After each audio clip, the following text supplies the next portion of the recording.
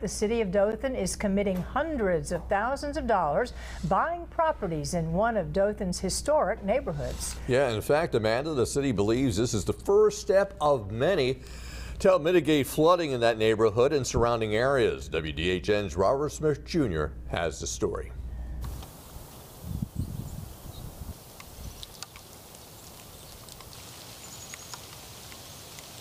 The city of Dothan will spend over $700,000 to buy 2 properties in the Garden District they believe will help towards the flooding nightmare during heavy periods of rain.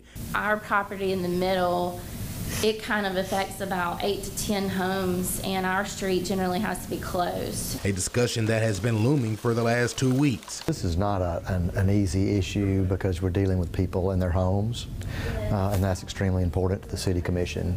And this is not an easy 1, 2, 3 type of way to solve, stormwater flooding. One of the property owners that was waiting for the green light to work towards a new home was Heather Phillips. She has since moved to temporary housing after the city came to her with a contract.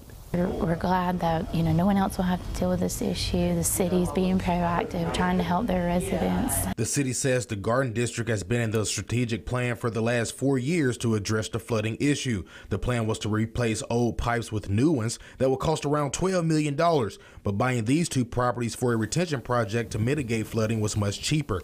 Some commissioners have been on the fence about it because they didn't want to set the wrong example that the city will buy every residence that's flooding. If an act of God caused a 100-year, 150-year flood, there's just not enough capacity for us to possibly contain that.